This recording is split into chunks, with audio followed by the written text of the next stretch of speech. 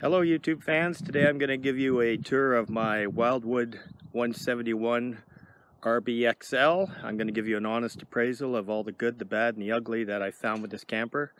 I've owned it a year now. I've put about 10,000 kilometers on a trip down through the States with it, and we had some problems and there were some things that we liked. So I'm going to go through them all with you, and also some ways to improve your camping experience.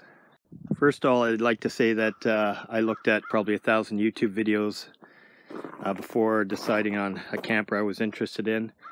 This one is probably the smallest camper I found that still had a dual axle, 2 propane tanks in the front, 3 burner stove, full-size fridge, double sink. These were things we wanted because we're going to do some long trips with it, and I don't think you can get much more than that stuffed in this small package. Also has a queen size bed, couch, and a table, dinette. So that's a lot to cram in here.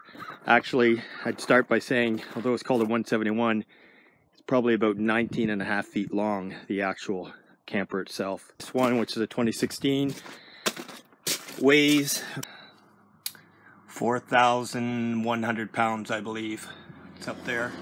So a little more than it'll sometimes say 3,800 for this camper, but loaded as this one is, it's 4,100 pounds anyways. So let's start at the front of the camper. It has a diamond plate. It does have an electric tongue jack, which is nice. It does have a metal front that's nice and curved and aerodynamic. This camper is wider than some of the campers out there by probably half a foot or so, so it does create a bit more wind drag when being towed. I have changed the dual propane tanks so that it is direct to one line, so that my other tank I'm using for my portable barbecue, which I set up here and run a line to. So that's just a little something to save me having to bring another propane tank or bring little throwaway disposable cylinders. So this is kind of a nice setup for us. If the main tank to the camper does run out, we can always switch that line over to this one until we can fill up a tank, which hasn't been a problem. This camper does have a bumper on the back, which we needed because we do put a ramp here for our motorcycle that we pull a motorcycle in the back of the truck, and we needed a place to put the ramp, and this is a perfect setup for it. It comes with a spare tire on the back. We have actually moved the spare tire into a storage compartment. So as you see, we've managed to stuff the spare tire in the storage compartment up here. This is the pass-through storage compartment at the front, which is actually under the couch. And I wish the doors were actually bigger. They're quite height-wise, not very high, so it's a little tricky to stuff some things in there, but you can get your camp chairs and whatnot in there. This camper does have a handy back storage area. The hot water tank is down in here, but there's also a lot of storage space down in there. I've moved this one floorboard so you can see I've stored all my cleaning supplies and a little tool kit in there, and we put all our barbecue stuff in here and moonlights and other things like that. So that's actually quite handy. The power awning is quite small actually. It could be actually another 2 or 3 feet wider at the one end, and the one thing I don't like is you can't open the door more than this far because it will hit the awning. We have put little protectors there so the door doesn't smash against the awning arm if we forget to hook it up to the bracket here, or if the wind swings it open. But that's something I wish could have been designed differently. I believe the new models have a different step system. This one has a single step, and it's quite a drop both down to the step and then down to the ground. So the camper ends up shaking even with the stabilizer jacks when you're getting in and out of the camper. So I have purchased a double step. It hasn't arrived yet, but as soon as I get it, I'm definitely putting it on. Out here I've mounted a solar powered motion detecting light that will come on when you come near the camper, which is kind of handy. And I just use extremely strong Velcro for this so I can take it off when I'm traveling. I have left it on while I'm traveling and it didn't fly off, but probably best to bring it in if you're going to mount one of them. We did have an issue with our back electric stabilizer jack only 1 week into our trip. It wasn't working anymore. It does have a rubber boot on it. This rubber boot does not seal as well as you'd like. As you see now, I've duct taped it all. I took all this off. I took the whole motor apart. I had to clean everything out. It was full of rusty water. I sealed the motor better before I put the rubber boot back on, and then I did it to the front one as well so that I wouldn't have an issue there. I would suggest when you first get these campers, you take this rubber thing off, which really isn't doing much anyways to stop salt and water and whatnot from getting in there, and seal that electric motor up better, and then push all this back on and seal that, or you will have trouble down the road. There is an LED light strip under this camper. You can see by the tape here, I had to rip all that open because the connector, one of those quick connectors, just came undone about a week into our trip. So I was able to just manually do it the old-fashioned way and wire it back together. I've taped as much as I can here, and I went around the whole camper and found more spots where they didn't tape the underbelly well, and we did have mice. 3 days into our trip, we already started getting mice come in the camper. So I've sealed everything off better, and we haven't had any mice since. So you might want to crawl under your camper when you get it and tape up everything better than it comes from the factory. As I already mentioned, it does have a dual axle. This camper pulls really nice. We don't get much of a bouncing effect from just having a single axle. Over about 75 miles an hour, we did get some swaying in certain conditions, such as following a transport truck. So they don't recommend you go over those speeds anyway, so we didn't really have an issue unless we were really pushing it over that speed. All right, welcome to the interior of the Wildwood 171 RBXL. We've customized it a bit to make it better for our needs. We really like the layout of this camper because it does give you a nice sized dinette. 4 people can squish in and eat there. Of course, it folds down into a bed. As I mentioned, we do have a 3-burner stove in this camper, which we wanted. It does have the glass top, which is nice. It gives you more counter space. I believe the new versions do come with a cover for the sink. I made this cover myself because it didn't have one, and I did want more counter space. Again, the double sink is nice. It also has this little extension, which we put our drying rack for the dishes on when we're washing dishes, or the toaster or coffee maker when we're hooked up to power. It does have lots of storage. The microwave is 900 watt. It is small. It's very quiet, and being 900 watt, it has no problem heating up your food fast. I see here, just notice one of these screws is coming out.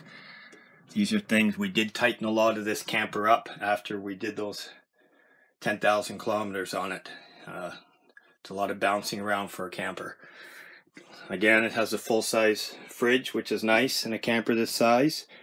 We don't have the oven, which was fine for us. It gives us lots of room to store pots and pans. And where is the bed? This is a Murphy bed system.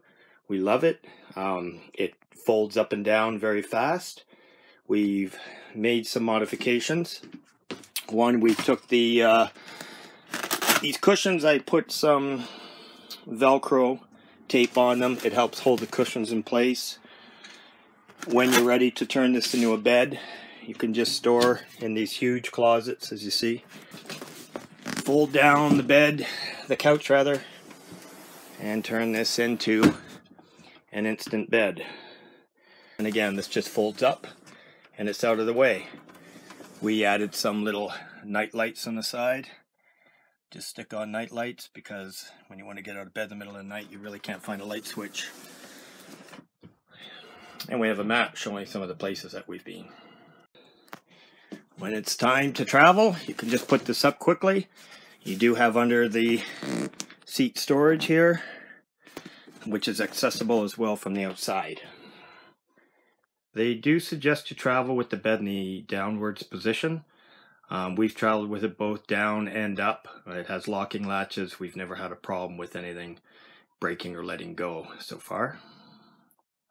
I'll go over some of the things we've done to make this camper a little more suitable for us. We've added a spice rack, which I didn't realize was so hard to find nowadays, but this one's pretty sturdy and it stops the spices from bouncing out. We've never had anything fall out of there on our trip.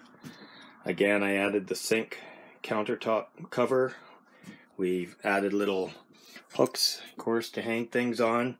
I did take out, this drawer was on the top and it only had 3 dividers for storing things. So I moved it from the top down to the bottom and took this piece of wood that was here out so we could store longer things in there. And then the bottom one, which had nothing in it, we bought a utensil holder. So we found that more useful. Here is the only spot in the camper I could find to mount a paper towel holder safely, not too close to the stove. There's storage under the dinette seats. We've added little Tupperware things so that stuff is easy to get out from under there and things don't rattle around. As for the table, they also suggest when you're traveling that you keep it in the downward position, then the legs don't rock and get loose over time.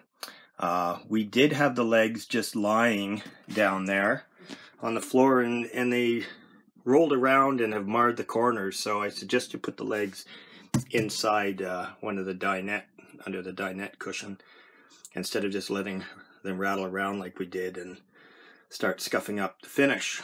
The front door, we've added a keychain, very handy. We also put a hook here to hang coats on when you come in the door. I also added an indoor-outdoor thermometer so I can see what's going on temperature-wise. The radio works well, indoor-outdoor speakers. However, we haven't been able to use the USB to power and run anything. If you hook up your iPod to it, the unit says that it's loading and loading, but you can never play music that way. It does work through Bluetooth, however, no problem. So I put a little doodad here so I could mount my iPod up there because there's really no other place to put it.